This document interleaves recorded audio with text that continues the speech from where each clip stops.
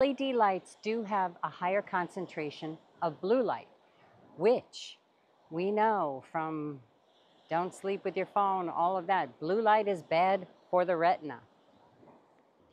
When your sleep is interrupted, you're grouchy, you're stressed out, you get eye strain, you get all kinds of medical conditions with prolonged sleep deprivation. That's why shift workers or night workers have all kinds of issues, medical issues associated with changes in their circadian rhythm.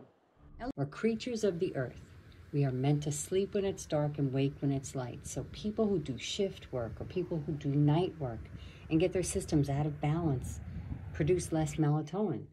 Now, I'm not a scientist, again, but from what I've read about melatonin, we produce it, or we're supposed to, for 12 hours a day.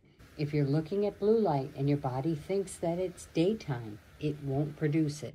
Your sleep will be interrupted. Your stress will be increased. All of the bad things that come with poor sleep happen. Did you know sleep and diet are the only things that you can do to help delay Alzheimer's? It's a big deal. You need to sleep well.